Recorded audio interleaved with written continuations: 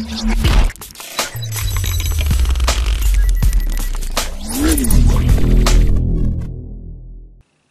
there everyone, it's Kelly with Kellyscards.ca and welcome to this Simon Says haul video. So this has finally come. I'm not sure where it was in the mail for a while, but I kind of expected it at least a week ago, but it is finally here. So to get started, I got two of these. These are the Tim Holtz mini distress storage tins. And what I love about this is with these storage tins, this little piece comes out. So if I wanted to store other companies, say like Memento in here, or even other craft things, this is just great. And because I have so many of these, I can stack them up. There are so many companies that have these little mini inks that fit in here, and I really like it. So I got a couple of those.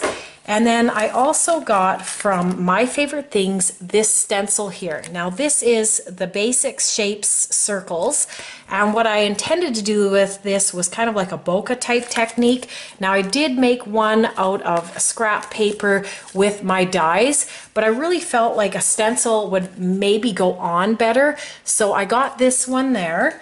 And then also from My Favorite Things, here is the die-namics of Happy Birthday, and this one is called Block Happy Birthday, as you see there.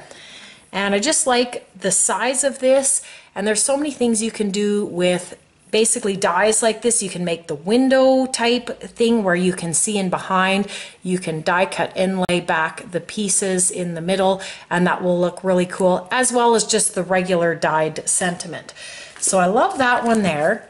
And then from Birch Press Designs, I got this one here, and this is the U. Now this is the big U set, and this one also has basically the shadow portion here. And what I love about this is, let's say you have a very busy background and you want to have a white sentiment. Now you can basically have a shadow of another color just to help it stand out a little bit better from the rest of the card. So I got that one there, and then also from Birch Press, I also got this Hugs, and I really like the font and basically the simpleness of this die. And this one here is the Hugs sugar script, and I like that it also goes with some of their stamp sets as well. So I got that one there. And then I really like this one here. This is the Sugar Pea Designs. Really love the sentiments here. So you get sending, and it will go with get well wishes, sunshine, happy thoughts, happy mail, birthday wishes, lots of love, a note of thanks, smiles, a happy hello, hugs and kisses, my thanks, Christmas cheer, and congratulations. So there's quite a variety of stamps that go with the sending, and then they also have a die to cut out all of these sentiments. The next one I got is from Hero Arts, and this is the stencil I've been pretty much waiting for a while. Very excited about this one. This one here is the Glorious Petal stencil, as you see there. It's very hard to see, it's such small little print, but look how pretty that stencil is. I've seen quite a lot of cards done with this one with distress inks and that, so I really can't wait to start using that one. So that one also came. And then this is the last one I got. This is the Hero Arts Vintage Ombre ink, and they were basically clearing this out. Now this is a pigment ink, and it goes black, kind of charcoal, and then to this lighter gray silver. So I grabbed that.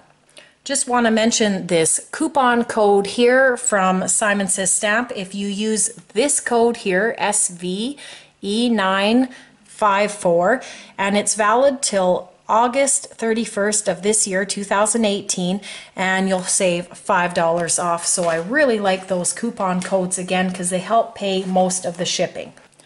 So that was my haul from Simon Says Stamp. I can't wait to use some of these items again. This stencil, very excited about this stamp set, and of course the dies.